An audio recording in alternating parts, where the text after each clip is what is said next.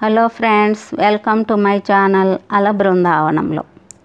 ఈరోజు నర్సరీ నుంచి తెచ్చిన మొక్కల్ని రీపాటింగ్ చేయటం ఎలాగో చూద్దాం. 3 నెలల తర్వాత ఈ లాక్డౌన్ కారణం వల్ల నిన్న వెళితే మంచిగా మొక్కలు ఏమి లేవు. ట్రాన్స్పోర్ట్ సరిగ్గా లేకపోవటం వల్ల కావచ్చు, ఎండల వల్ల కావచ్చు. వాటిల్లో ఈ బోగన్ విల్లాను, రెడ్ సింగోనియం 2 తీసుకొచ్చాను. వాటిని పెట్టుకోవటం చూద్దాం ఇవాళ. ఇది క్రోటన్ జాతికి చెందింది. వీటికి తోడు ఇంట్లో నేల మీద ఉన్నాయి ఈ బ్లాక్ లిల్లీ, ఇంకో క్రోటన్, ఇది కూడా సింగోనియం జాతి అవ్వచ్చు.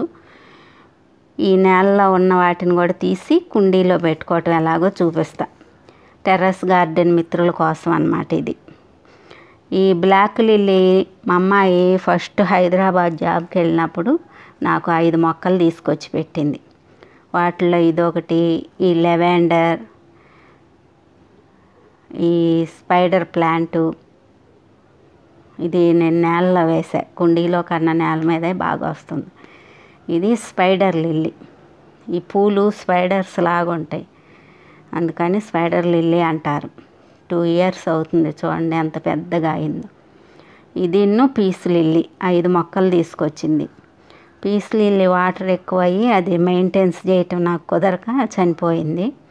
అప్పటి నుంచి వీటిని నేలలో పెట్టేసి, నేలలో అనుకోండి మొక్క నీళ్ళు ఎక్కువ తక్కువలు పోసినా కానీ అది అడ్జస్ట్ చేసుకుంటుందని. వాటిని ఇప్పుడు అందరూ టెర్రస్ గార్డెన్ మిత్రులు కాబట్టి నేను కూడా 3 కుండీలు కొనుక్కొచ్చి వాటిని కుండీల్లో రీపాటింగ్ చేసి చూస్తాను, మీకు చూపిస్తాను. సాయిల్ మిక్స్ బాగుంటే మొక్కలు బాగుంటాయి అన్నమాట. Soil మిక్స్ని 35% normal garden soil, 35% vermi compost. నేను లాస్ట్ వీడియోలో నేను ఎలా తయారు చేసుకుంటానో చూపించా. 0 బడ్జెట్తో 100% ఆర్గానిక్ కంపోస్ట్ అని ఒక వీడియో ఉంటుంది, అది చూడండి. కొత్తగా చూసేవాళ్ళు నా ఛానల్ను కూడా సబ్స్క్రైబ్ చేసుకోండి. 15% శాండ్, 15% రైస్ రస్క్. ఈ రైస్ రస్క్ని కోకోపీట్ బదులుగా వాడతాను అన్నమాట. ఈ వేరు తెగుళ్ళు ఇవేమీ రాకుండా వేపకాయలు, వేపాకుల పిండి ఉంటుంది కదా, అది ఒక 2 గుప్పెళ్ళు వేస్తున్నా.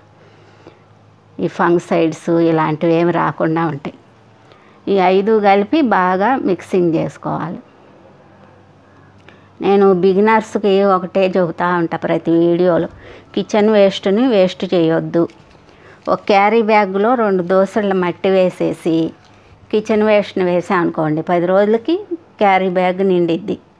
దాన్ని మూట కట్టేసి ఒక మొక్క పాదులో పడేస్తే నెలకి మంచి కంపోస్ట్ తయారైద్ది. ఎప్పుడు మన ఇంట్లో నుంచి తడి చెత్త బయటికి వెళ్ళకూడదు, దాన్ని కంపోస్ట్గా చేసుకోవాలి. అది మనకు వాసన కూడా రాదు. మూట కట్టేసి ఓ పక్కన పడేసామనుకోండి, 6 వారాల్లో కంపోస్ట్ తయారైద్ది. చూడండి, నా మట్టిలో వానపాములు ఉంటాయి.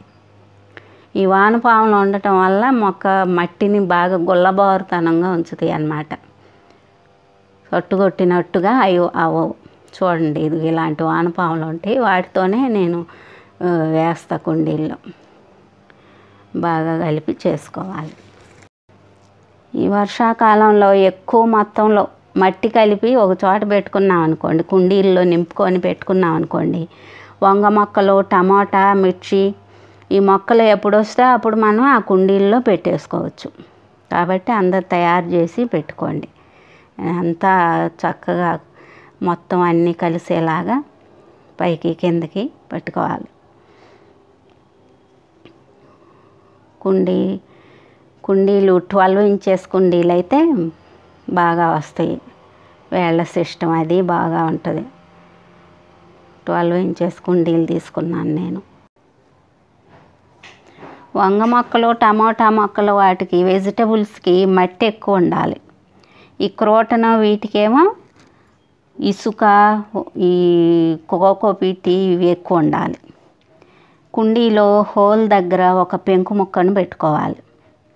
ఎందుకంటే మట్టి బ్లాక్ అయితే వాటర్ నిలిచి వేళ్ళు కుళ్ళిపోతాయి, మొక్క పాడైద్ది. అందుకని పెంకు ముక్కలను అడ్డం పెట్టుకోవాలి.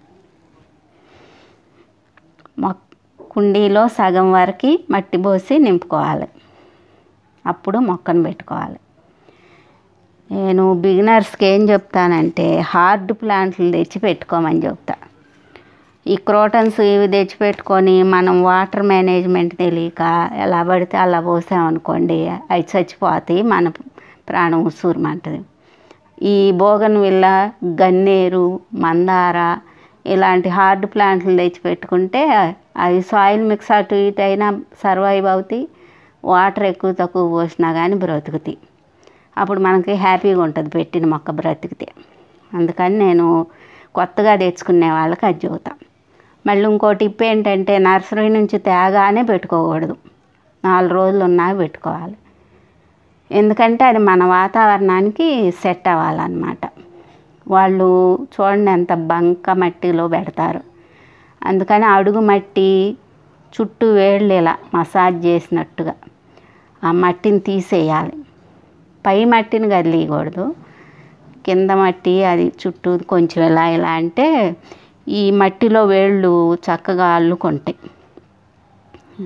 ఈ చూడండి వేళ్ళు ఎంత, వేళ్ళ సిస్టమ్ ఎంత బాగుంది. పెట్టేసి మట్టి అంతా పోసి వేళ్ళ దగ్గర అదుముకోవాలి, కొంచెం గట్టిగా ప్రెస్ చేయాలి. ఎందుకంటే ఎయిర్ పోయిందనుకోండి మళ్ళీ వేళ్ళు నాశనం అవుతాయి, పాడవుతాయి కదా. అందుకని చెప్పి ప్రెస్ చేసుకోండి. ప్రెస్ చేసుకొని వాటర్ పోసి షేడ్ ఏరియాలో 4 రోజులు పెట్టుకోండి. మొక్క ఈ కొత్త వాతావరణానికి సెట్ అయింది తెలిసిద్ది కదా. 4 రోజులు ఉన్న తర్వాత 12 గంటల వరకు ఎండ వచ్చే ప్లేస్లో పెట్టుకోండి. ఎటు వచ్చేది వర్షాకాలం చలికాలమే కాబట్టి బయట పెట్టుకోండి, పెద్ద ఎండ ఉండదు. ఇలా మిగతా అన్ని మొక్కల్ని పెట్టుకోవాలి.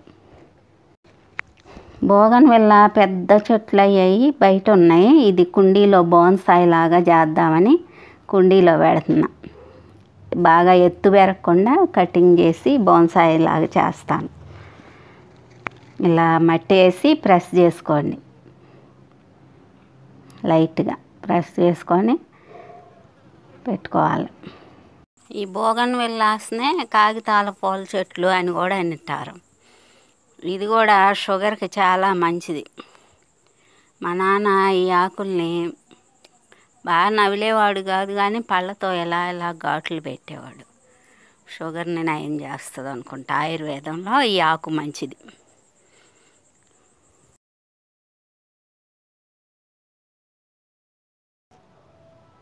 నా దగ్గర ఆల్రెడీ గ్రీన్ సింగోనియం ఉంది, అందుకని ఇప్పుడు రెడ్ సింగోనియం తెచ్చాను. ఈ రెంటిని చూపిస్తూ వీటి కేర్ గురించి, వేయాల్సిన ఫర్టిలైజర్ల గురించి ఒక వీడియో చేస్తాను క్లియర్గా. నేను కూడా సగం వరకు మట్టి పోసుకొని పై మట్టి, అయ్యో ఇది ఎక్కువ తడి ఉండటం వల్ల రాలిపోతుంది మట్టి. అలా చేయకుండా అడుగు మట్టి వరకే తీసి పెట్టుకోండి. వేళ్ళు చూడండి ఎలా ఉన్నాయి. అడుగు మట్టినే తీయాలి, వాళ్ళు బంక మట్టిలో పెడతారు కాబట్టి ఆ అడుగు మట్టిని తీసేసి పెట్టుకోవాలి. చూడండి వేళ్ళు ఎలా ఉన్నాయి. వేళ్ళు బాగా వచ్చినాయి తీసుకోవాలి. ఇంకొక టిప్ ఏంటంటే వేళ్ళు కవర్లోంచి బయటకు వచ్చిన మొక్కలను అస్సలు తెచ్చుకోకూడదు. కొన్ని అక్కడ బయటకు వచ్చేసి వాళ్ళ నేలలో పాతుకొని ఉంటాయి, అవి పీకిస్తారు మనకి. మనం అవి తెచ్చి ఏం చేస్తాం, 4 రోజులు బండ మీద పెట్టేస్తాం కదా, వెంటనే కుండీలో పెట్టం కదా. ఆ బండ వేడికి ఆ వేళ్ళు వేడి పీల్చుకొని చచ్చిపోతాయి. ఇది ఒక టిప్పు.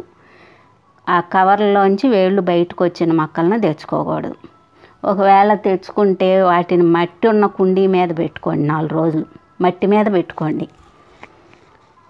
ఇలా మొత్తం మొక్కలన్నీ ఇలా పెట్టుకోవటం చూపిస్తాం. ఇలా అన్ని మొక్కల్ని కుండీల్లో పెట్టుకునే లోపు ఒక పద్యం చెబుతానమాట. ఇది కూడా భీష్ముడు చెప్పిన పద్యమే. అంపశయ్య మీద పడుకొని ఆ కృష్ణుణ్ణి ధ్యానిస్తూ ధ్యాన శ్లోకాలు చెప్పాడు అనుకున్నాం కదా, అందులో ఇది ఒక్కటి. ఆయన అంటాడు, ఒక సూర్యుడు సమస్త జీవులకు తానొక్కొక్కడై తోచు పోలిక ఏ దేవుడు సర్వకాలము మహాలీలన్ నిజోత్పన్నజన్య కదంబంబుల హృస్సరోరుహములన్ నానా విధాన రూపకుడై ఒప్పుచునుండు అట్టి హరినే ప్రార్థింతు శుద్ధుడనై. ఇప్పుడు మనం 4-5 కడవలు పెట్టామనుకోండి, మంచినీళ్ళ కడవలు. సూర్యుడు ప్రతి కడవలో సూర్యుడు యొక్క ప్రతిబింబం పడిద్ది. అంతమంది సూర్యులు ఉన్నారా? లేరు కదా. ఉన్నది ఒక్క సూర్యుడే. వాటిల్లో అనేక సూర్యులుగా ప్రతిబింబిస్తున్నట్టు ఉన్నది ఒక్క పరమాత్మే. ఆయనే శివుడు అంటావో, రాముడు అంటావో, కృష్ణుడు అంటావో, అమ్మవారు అంటావో నీ ఇష్టం. ఉన్నది ఒక్క శుద్ధ పరబ్రహ్మం. అలాంటి శుద్ధ పరబ్రహ్మాన్ని ధ్యానిస్తున్నాను అని ఈ ధ్యాన శ్లోకంలో చెప్పాడు. అంపశయ్య మీద, బాణాలతో వేసిన అంపశయ్య మీద పడుకొని ఆ బాధను కూడా లెక్క చేయకుండా ఆ పరమాత్మని ధ్యానిస్తున్నాడు అన్నమాట. ఇది ఇవాళ మన పద్యం. గార్డెన్లో అంతా గ్రీన్ లీవ్స్ కాకుండా బ్లాక్ లిల్లీ, ఈ రెడ్ సింగోనియం లాంటివి, పర్పుల్ హార్ట్ అని ఒకటి ఉంటుంది, నా దగ్గర ఉంది, చూపిస్తాను. ఇలాంటి కలర్స్ క్రోటన్స్ కూడా కలర్స్ ఉంటాయి, ఎల్లో చుక్కలు ఉన్న వాళ్ళ అలా కలర్స్ మొక్కలు వేసుకుంటే గార్డెను కలర్ఫుల్గా ఉంటుంది, అచ్చగా గ్రీన్తోనే కాకుండా. కాబట్టి ఇలాంటివి అవి అసలు ప్రాపగేషన్ చేసుకోవటం కూడా చాలా ఈజీ అన్నమాట. ఇలాంటి మొక్కలను కూడా పెట్టుకోవాలి అక్కడక్కడ అందంకి. ఇది ఆయిల్ క్యాన్ అన్నమాట. దీని అడుగు కట్ చేశాను. ఇది కాడ తొండ వచ్చేట్టు దానిపైన కళ్ళు నోరు పెడదాం అనుకున్నాను, పెయింట్ వేద్దాం అనుకున్నాను. చేస్తాను, ఎప్పుడో చూపిస్తాను మీకు. దీన్ని హ్యాంగ్ అయినా చేసుకోవచ్చు. హ్యాంగ్ చేసుకుందాం. మట్టి సగం పోసేసి ఈ బ్లాక్ లిల్లీస్ పోసుకుందాం. ఈ బ్లాక్ లిల్లీస్ ప్రాపగేషన్ చేసుకోవటం చాలా ఈజీ. బల్బులే కదా, ఒక్కొక్క బల్బు ఒక్కొక్క మొక్క అవుద్ది. నేను అవి ఇంకా కవర్లలో కూడా పెడుతున్నా, ఎవరన్నా ఇంట్రెస్ట్ ఉండి వాళ్ళకి ఇస్తుంటా కదా. దీన్ని చూడండి ఎంత ముద్దలాగా, అవన్నీ బల్బ్సే. అంత తొందరగా అవి పాడవు. వర్షాకాలంలో బాగా వస్తాయి. కాకపోతే దీనికి పూలు ఇప్పుడు తెచ్చి 2 ఏళ్ళు అవుతుంది కదా, 4 సార్లు పూసినట్టుంది. ఫోటో ఉంటే పెడతాను మీకు ఇక్కడ. కానీ ఇది ఒక బ్లాక్ కలర్లో గార్డెన్కి అందం వచ్చింది. ఈజీ కూడా మెయింటెన్స్. మనం ఏమీ ఎరువులు వేయ అవసరం లేదు, నీళ్ళు ఎక్కువైనాయి అని అట్లా ఏం చూసుకోవసరంలా, ఎలా ఉన్నా సర్వైవ్ అవుతుంది. ఇలా అన్ని మొక్కల్ని పెట్టేసుకొని వాటర్ పోసేసుకొని షేడ్లో పెట్టుకోవటమే. ఒక 20 రోజులు ఉన్నాక ఇచ్చుకోవచ్చు ఏమన్నా ఫర్టిలైజర్స్ అలాంటివి. డిఏపి 20-20 అలాంటివి, ఫాస్ఫరస్ నైట్రోజన్ ఉన్నాయి, ఎక్కువ వేస్తే బాగా గ్రీన్గా పెరుగుతాయి అన్నమాట. ఇది గాలి ఆడకుండా అలా చిన్న పుల్ల తీసుకొని వచ్చేసి, ఎందుకంటే గాలి పోయి లూజ్ వచ్చింది అనుకో అక్కడ మనం పోసిన నీళ్ళు అవి కుళ్ళిపోతాయి. అందుకని గాలి ఆడకుండా పెట్టేసుకొని దీనికి 3 తాళ్ళు ఇలా ఉట్టిలాగా కట్టి హ్యాంగ్ చేస్తాను నేను దాన్ని. ఈ బ్లాక్ లిల్లీ పిలకలు ఉన్నాయిగా, వాటిని కూడా కవర్లలో పెట్టేస్తా. ఎవరన్నా ఇంట్రెస్ట్ ఉన్నవాళ్ళు కావాలని అడిగారనుకోండి, ఇస్తాను. అట్లా నాకు మొక్కలు మాధవక్క వాళ్ళ తెచ్చుకున్నాము, మాధవక్క ఇచ్చింది అని ఒకళ్ళకి 4 పెట్టుకొని చెప్పుకోవటం అంటే నాకు అది ఒక ఇష్టం అన్నమాట. గార్డెన్ పచ్చగా ఉంటే మనం కూడా ఆరోగ్యంగా ఉంటాం, మనసుకు కూడా ఉల్లాసంగా ఉంటుంది. గార్డెన్ వర్క్ వల్ల మానసిక ప్రశాంతత కూడా వచ్చింది. కాబట్టి అందరూ గార్డెన్ పెంచుకోండి.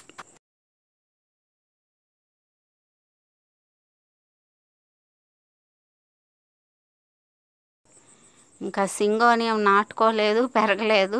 అప్పుడే దాని ఒక కొమ్మ దగ్గర నాకు వేరు కనపడింది అనమాట. అక్కడ కట్ చేసి నీళ్ళల్లో పెడుతున్నా. దీన్ని కూడా ఇస్తా అనమాట ఎవరికొకళ్ళకి. అట్లా ఎవరికొకళ్ళకి ఇవ్వటం అంటే నాకు అదొక ఇష్టం అంతే. ఇదండి మొక్కల రీపాటింగ్ వీడియో ఇవాళ. మీకు నచ్చినట్లయితే నా వీడియోని తప్పక సబ్స్క్రైబ్ చేసుకోండి, షేర్ చేయండి.